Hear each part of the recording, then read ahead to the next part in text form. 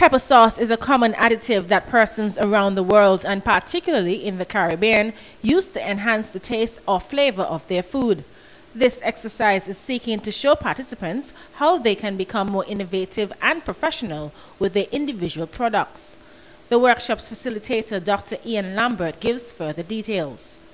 This workshop has been in the making for about 7 years now, and it holds tremendous significance and importance for the agro-processors in Antigua, because what they're trying to do is to create closer linkages between the farming community and the processors, the manufacturers, processors, so that we can be more effective in making local sources, innovative local sources. Basic hygienic practices, storage, mass production, and marketing strategies are just some of the topics being covered during the 3 days.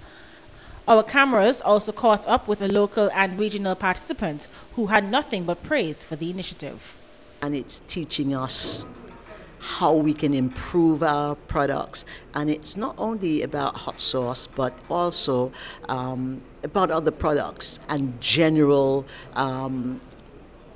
things that we can do to improve all of our products. This workshop is very, very interesting to me, because I do the sauce and it's a lot of things I did not know, and I know it. For ABS News, Elisa Graham reporting.